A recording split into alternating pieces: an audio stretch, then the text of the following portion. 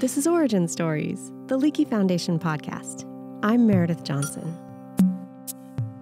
That's very nice. And now is the famous Lucy. Yes. Dating back to 3.2 million years ago. What you're hearing is the sound of Leakey Foundation grantee Zarai Lemziged introducing President Barack Obama to our most famous fossil relative, Lucy.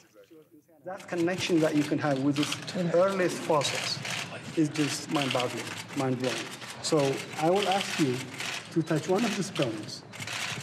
What you're doing is touching a human being that existed 3.2 million years ago. Every single person. Obama met Lucy and even touched one of her vertebrae during his visit to Ethiopia in 2015. I can come to this ancestry. That's amazing. So Lucy was on the chain to Homo sapiens. Yes. She's one of the first erect hominids. Exactly. I remember watching this online at the time and wondering how they pulled this visit off, the logistics involved, because as a former event planner and a fossil-loving nerd, I think about that kind of thing. How do you safely bring one of the world's greatest treasures, the irreplaceable 3.2 million-year-old fossil skeleton of Lucy, from her secure vault at the National Museum of Ethiopia through the busy streets of Addis Ababa to the National Palace? What if something horrible happened? Luckily for all of us, the operation went very smoothly, and President Obama was moved by the experience. The next day, he shared his reflections on meeting Lucy in a speech to the delegates of the African Union. Now, yesterday I had the privilege to view Lucy. You may know Lucy. She's our ancestor, more than 3 million years old.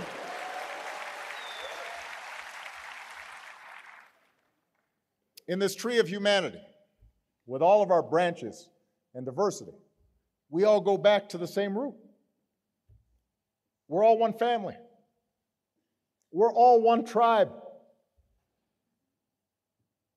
And yet so much of the suffering in our world stems from our failure to remember that, to not recognize ourselves in each other. Our show is about that tree of humanity, the long and exciting shared history of our species and the others that came before us. Much of what we know about our human story is preserved in the bones of our fossil ancestors and relatives, like the famous Australopithecus afarensis, known as Lucy. In January of this year, what honestly seems like a lifetime ago, I traveled with the Leakey Foundation Fellows Tour to Ethiopia, a beautiful country with an incredibly rich history. A country with a hominin fossil record that stretches back millions of years. And there, in Addis Ababa, at the National Museum of Ethiopia, I had the incredible privilege to see the original, actual Lucy. It's a dream I never imagined would come true. Okay, it's January 8th, 2020, and we're standing outside the National Museum of Ethiopia, where we are about to go see Lucy. So welcome to Ethiopia, welcome to Addis, and welcome to our museum. Okay, so we're going to head into the fossils. While I was there, I also met the person who arranged Lucy's safe transport to her meeting with President Obama, Yared Assefa, the curator of the museum's hominin fossil collection, and the person responsible for preserving the heritage of all humanity. Every fossil found in Ethiopia stays in Ethiopia, and if that fossil is part of our family tree, it's brought to the research wing of the National Museum, where it's put under Yared Assefa's care. The hominin collection is on an upper floor of the building. The high elevation in Addis made the climb surprisingly difficult. I don't know, several flights of stairs. One more? When we eventually made it up the stairs, Carolina. we're on the third floor of the museum. Walking through a big gate. We went through 2 steel gates and down a hallway to the fossil preparation lab, the first destination for any Ethiopian hominin fossil.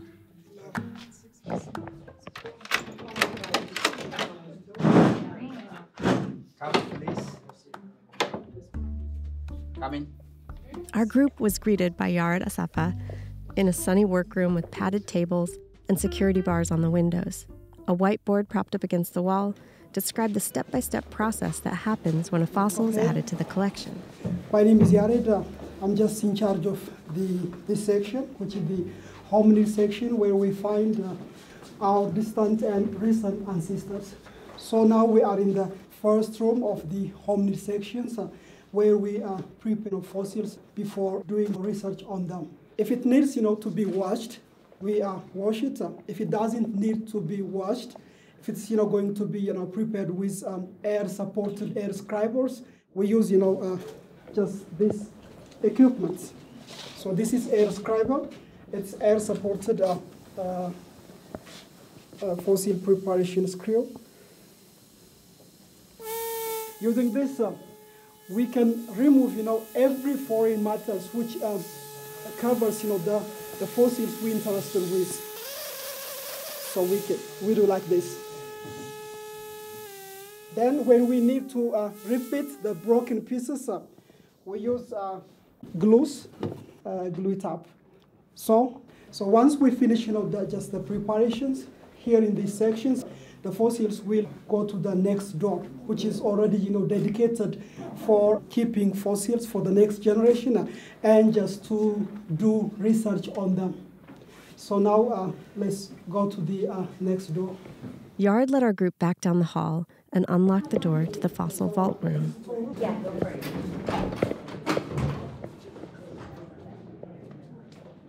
We filed in and gathered around a handsome wooden conference table topped with a green leather pad, like you'd see on a fancy desk. The room is lined with large, locked safes containing the fossil remains of our ancient ancestors and relatives. So this room and the next two more rooms are dedicated for researching and for fossil storing. So in each room, we have safes, and we have also the wooden cabinets. Again, at the same time. He described the collection for us, the entire hominin fossil record of Ethiopia, our relatives and ancestors who once walked the earth and now reside in his care. So generally, from the fossil record, we understood that there are 22 species. So out of them, 40 of them are found here in Africa. And then out of 14, 13 of them are found here in Ethiopia. Mm-hmm. So that's why we always claim that Ethiopia is the cradle of humanity.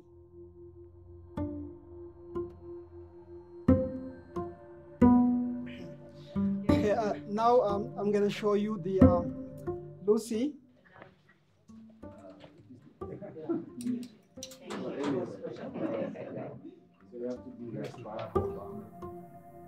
And then very carefully, tray by tray, he brought out the skeleton of Lucy, arranged from head to toe, cradled in foam in 4 shallow wooden boxes.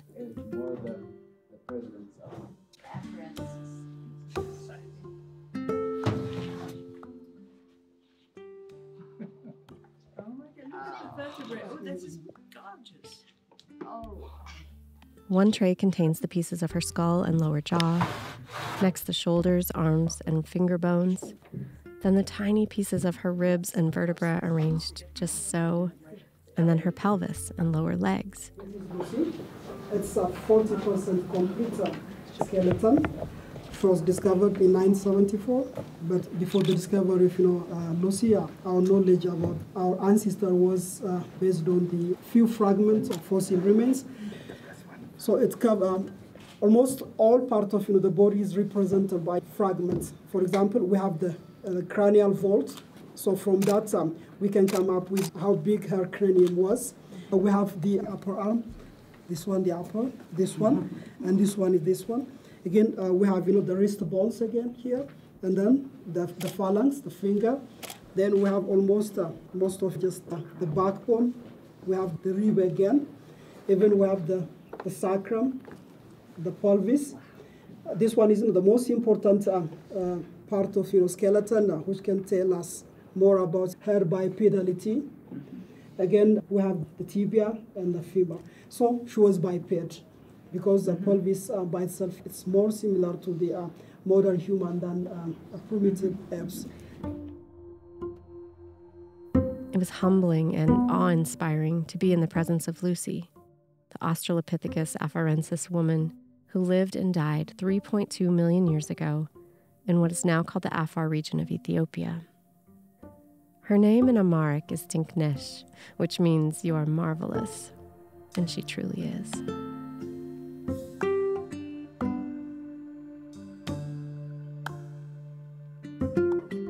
When we finished our time with Lucy and the other fossils, the rest of our group went to see the museum, and I sat down with Yared Assefa to learn more about what it's like to be responsible for some of the rarest and most meaningful treasures in the world.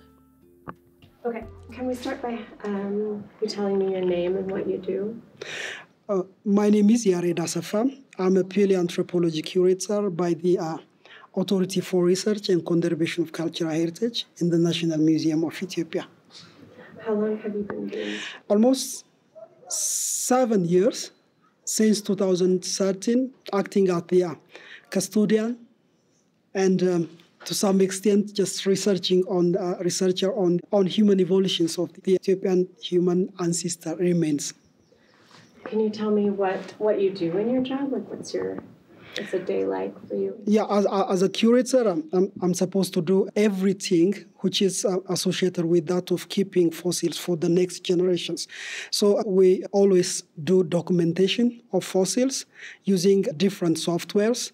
And then we also do the preparation. When fossils came from the field, before taking its original place, it has to be prepared. It has to pass through different curatorial activities like refitting, preservation, even cleaning, what do we call air scribers. So once you do the preparation, the next step will be just organizing fossils according to taxonomy and according to their chronologies in order to make easy the study which is going to be done on fossils.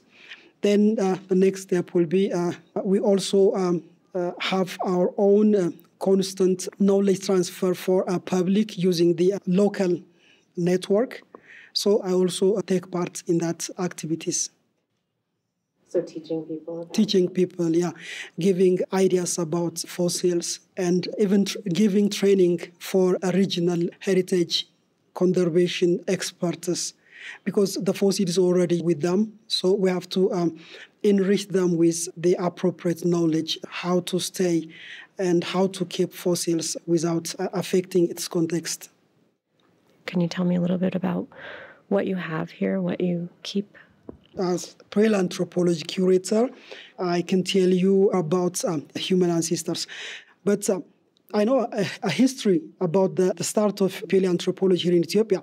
The Emperor Haile Selassie was invited by the Kenyan president. During that time, the president of Kenya was Jomo Kenyatta. So the Emperor Haile Selassie got the privilege to see the human fossils discovered by the Leakey family. So one of the questions that Haile Selassie raised to the Leakey family, I don't remember the name of the guy who gave them just the privilege of explaining what was displayed on that time. So they asked him if there is any possibility just to come to Ethiopia and to do the same research.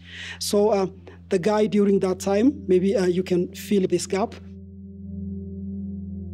The guy Yared's talking about was actually Louis Leakey, who showed Emperor Haile Selassie the hominin fossils of Kenya during Haile Selassie's visit to Nairobi in 1965.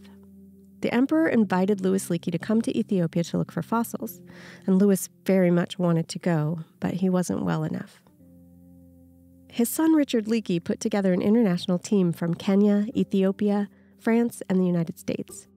The group included famed Kenyan fossil hunter Kamoya Kimeu, Leakey Foundation founder Alan O'Brien, who was a businessman, not a scientist, and geologist Frank Brown and paleoanthropologist Clark Howell, both of whom would later serve as chairs of the Leakey Foundation's Scientific Executive Committee. The group traveled to a region called the Homo, where they found the very first hominin fossils discovered in Ethiopia, the start of the museum's hominin collection. The fossils they found are known as Homo 1 and Homo 2. They belong to our species, Homo sapiens. These fossils have been dated to around 195,000 years old. This is the beginning of paleoanthropology research in the southwestern Ethiopia, which is near to the Turkana Basin. A few years later, the French geologist Maurice Taeb was traveling along the Rift Valley in Ethiopia, and he saw many fossils on the surface in an area called Hadar. He wrote a letter to the young paleoanthropologist Donald Johansen, asking if he'd be interested in coming to Hadar to look for fossils. So they developed a multidisciplinary research group. The Ethiopian government gave them the permits, and they went to the Hadar in the early 1970s. And in their second field season, 1974, they discovered Lucy. So that's the second start of paleoanthropology in the Asfaw region. The first one is in the South Homo in the 1960s. So starting from 1960s up to now, we have almost 1,600 human ancestor fossils. If you put them in species, they cover almost 13 species. In time period, from 6 million up to present, 6 million Ardipithecus cadaba and 4.5 million Ardipithecus ramidus. And from 3.8 to 4.2, we have Australopithecus anamensis, and the recently launched discovery by the Johannes Haile Selassie, which is a cranium. It's also grouped in that group. And then at 3.4, we have Australopithecus diarrhea. At 3.3, we have the child of Lucy, in quotation, that's Salam. Then at 3.2, we have Lucy. Then at 2.5, we have the first tool maker by the name Garhi. By the way, Garhi is an Afar word, which means surprise. Because before the discovery of this cranium, just researchers know the technology, but still they don't know about the maker. So when they found the cranium, they were exciting because next to the tool, they found the tool maker. So now just the gap is filled. So in order to express their excitement of the discovery of that precious cranium, they took a word from the local language, Garhi. It's an Afar word as its species name. Then at 1 million, we have Homo erectus. It's the first guy who moved out of Africa. Then at 200, we have the Homo skulls. Then at 160,000 years, we have the father of modern human, Homo sapiens idaltu. So these all fossils are here. So that's why we dare to say that Ethiopia is the cradle of humanity. Seems that way. Yeah. So what is it like to care for something like that? I mean, it's not replaceable, it's unique, it's a treasure for everybody in the world and for Ethiopia. Mm-hmm. What is it like to have the responsibility to care for that? Oh, yeah, it's a great responsibility. Actually, the word great does not explain it because it's precious. It's not only just the heritage of Ethiopia, it's the heritage of the whole world. If you are looking for, yourself, this is the place where you found. So if something happens, you know why? If something bad happens, so that means for me, it's like, putting yourself in a place you cannot get out again. So it's a great responsibility. That's why one of my reasons why to pursue my PhD in this field of study is that if the Ethiopian government gave me, this responsibility, if the Ethiopian government, gave me such a privilege to stay with and to keep these fossils for the next generations. So instead of just keeping, keys and opening for researchers and doing some routine stuff, why should I do something which can be remembered by the coming generations? Because when you live on this planet, you are not living forever.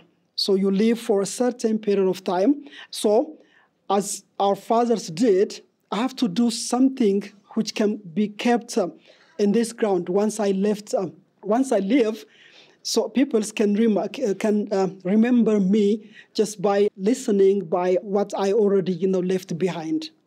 So it's a great responsibility. I don't have words to express it.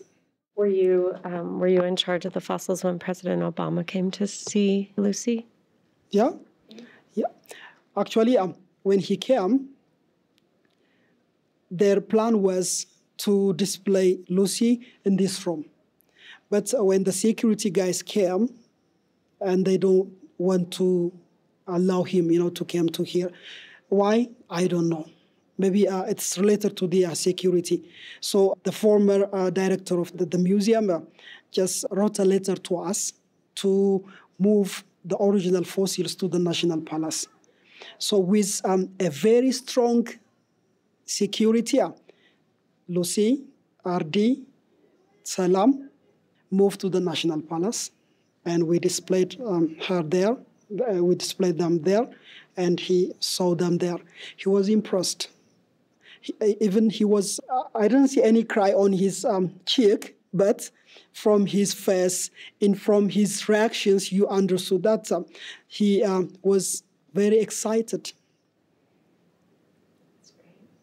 So it all went well. Yeah, it was, because everything was done, in a planned and secured manner. Actually, we were not, we were argued, the former director, not to take, just the original fossil to the National Palace. But he's my boss. If he wrote a letter and ordered me, there is no choice, you see? So the only thing which you need to do is, before moving the fossils, you have to sit down and plan. If something happens, how can you tackle it? You have to do everything before moving, the fossils. That's what we did. And finally, we came without any problem. Do you have a favorite among the fossils that you take care of? Are you going to make me... Are you put me in travel with other fossils? Oh, yeah. Really? You don't have to answer. Yeah, all fossils are, my favorites. Because every piece has its own significance for the field paleoanthropology. So I'm not going to discriminate them. All are my favorites. Why is it important to have Ethiopian researchers do the work here? Because that's a thing that the Leakey Foundation really cares about. So even I'm the one just asking this question. Still, the foreign researchers from Europe, researchers from America, they are very useful for us. Still, they open our eyes. If we give, just place for the African students just to do something in this field of study, so we can see, just the origin of humanity from a different angle. You see? So from America, I think there is the same ways of, just understanding. Again, in Europe, there is also a different one. So if you put again, if you add again African ideas, so finally, what you have is, it's a perfect one from the American and from the Europe and then from Africa. It's harmonious. You see? It's harmonious. So still, we have to have, just a place just to forward our ideas, our discoveries for the scientific society. Thanks to Dr. Zarasan Alamsageda, he has already, brought just the scientific forum to Eastern Africa by the East African Paleontology and Paleoanthropology Association. So that was a good privilege for African students. Instead of putting the forum to in America, you have to bring the forum to Africa. So in 2017, which was held here in this compound, I presented my master thesis. That's because of just the forum. I think the Leakey Foundation was one of the supporter of that forum. So we have to give an open door for African students to contribute something for the field of paleoanthropology. By the way, the paleoanthropology here in Ethiopia, if you ask somebody what's paleontology, they don't know. They don't have any ideas. If you ask them, what's medical science, what's engineering, they know. You see, in order to attract, different interested students in this field of study, we have to have, more open doors. How did you get interested in this? Okay, that's an interesting question. When I did my first degree, I took 2 paleontology courses. When I take those 2 paleontology courses, I was asking myself, because before that I have no idea about paleoanthropology. But when I was in the university, I was asking myself, so what does it mean? How can somebody answer questions related to the humanity? By the way, thanks to the instructor, because the way he presented was very unique. It's not like, chalk and talk. He was just involving students, and it was a sort of, interactive studies. So because of that, it was something burning in my heart. So finally, after graduation, I got the opportunity to be a teacher in one private school, in high school, grade 9 and grade 10. But still, I was not satisfied by teaching. So still, some question was in my heart, but I couldn't understand it. Yared said he was always on the lookout for an opportunity to work in the field of paleoanthropology.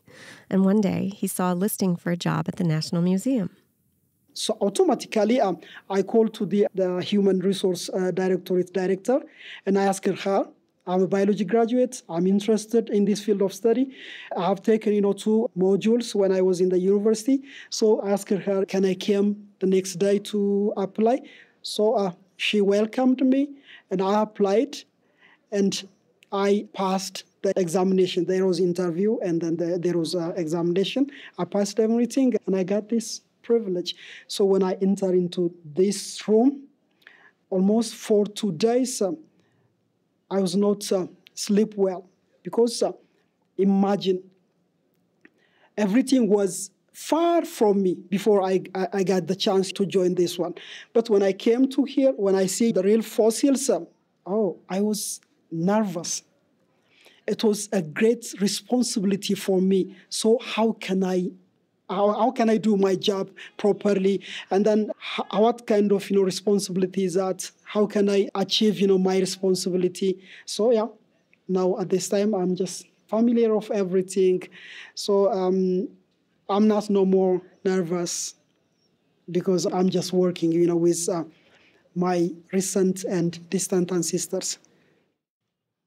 If you could answer any one question about human evolution, do you know what you would answer?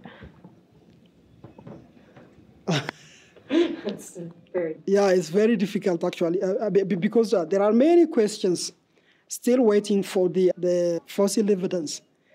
So I want to fill, that gap.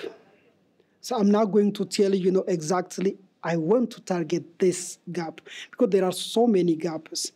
But still, one of my prominent question is that I just want to understand, just the link between the afferences and the genus Homo. If I fill one gap, and my colleague will fill another gap, maybe after 100 years, something like that, just the whole lineage will be, clearly understood.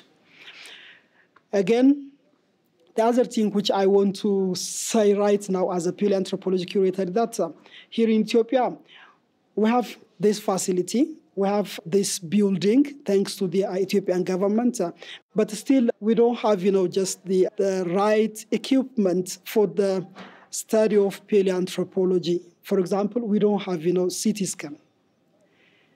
You see, in most cases, researchers requested the authority to export fossils for the use of CT scan. If we have, CT scans here in Addis, the fossils will not be exported to abroad.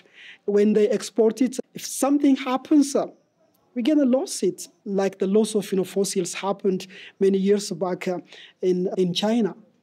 You see, so that history should not be repeated here in Ethiopia. In Africa, we need to have just highly sophisticated 3D machines for the study of paleoanthropology, even materials for sampling, for dental sampling. You see, so such big and minor equipments are very essential for the study of paleoanthropology and for the sake of keeping fossils preserved for the next generations. So we should not be, just blamed by the coming generation. If we keep safely every fossils for the next generations will bless us. They will not blame us. So at the same time, we need to have, as I told you before, we need to have more and more trained manpower. That's all. Well, thank you so much. You're welcome. Really appreciate it. Yeah, my English is... it's beautiful. Thank you to Yared Assefa for sharing his work with us and his fossil collection. Thanks as well to Berhane Asfaw and Mulugeta Feseha, who hosted us at the museum, and to the other curators and scientists who we met there. You'll be hearing from many of these scientists on future episodes of Origin Stories. Origin Stories is a project of the Leakey Foundation, a nonprofit organization dedicated to funding human origins research and sharing discoveries. Funding provided by the foundation has made many of the fossil hominin discoveries in Ethiopia possible. In addition, our Baldwin Fellowship Program has been building scientific capacity in Ethiopia and other countries since 1978. We also have a new program called the Francis H. Brown African Scholarship Fund that provides up to $25,000 for students or early career researchers in botany and geology from Ethiopia, Eritrea, and Kenya. You can learn more at leakeyfoundation.org. That's LEAKEY foundation.org/grants. All of these wonderful grants programs have been overseen with great skill and dedication by my amazing colleague, Patty Moore. Patty is retiring today after 15 years at the Leakey Foundation. She listens to the show, so I thought this was a good chance to share my wishes for a happy retirement. I'm going to miss you, Patty. You can support our grants program and this show by donating to the Leakey Foundation. We're looking for 20 people to become monthly donors. We're calling our monthly donors Bedrock donors because of the solid support they provide. The first 20 Bedrock donors will have their donations quadruple matched thanks to Bill and Debbie Richards and Ann and Gordon Getty. Visit leakeyfoundation.org/bedrock and become a Bedrock donor today. I also want to tell you about our exciting new online series, Lunch Break Science. Lunch Break Science brings you short talks and interviews with Leakey Foundation grantees, hosted by my colleague, Ariel Johnson, every Thursday through August 27th at 11 a.m. Pacific, streaming live on Facebook, YouTube, Twitter, and leakeyfoundation.org/live. The most recent episode featured Ethiopian researcher Haile Reda. Next week's episode will be all about the evolution of the immune system, so don't miss it. This episode was produced by me, Meredith Johnson. Our editor is Audrey Quinn. Theme music by Henry Nagel. Additional music by Blue Dot Sessions and Lee Rosevere. We'll be back next month with a brand new episode. Thanks for listening.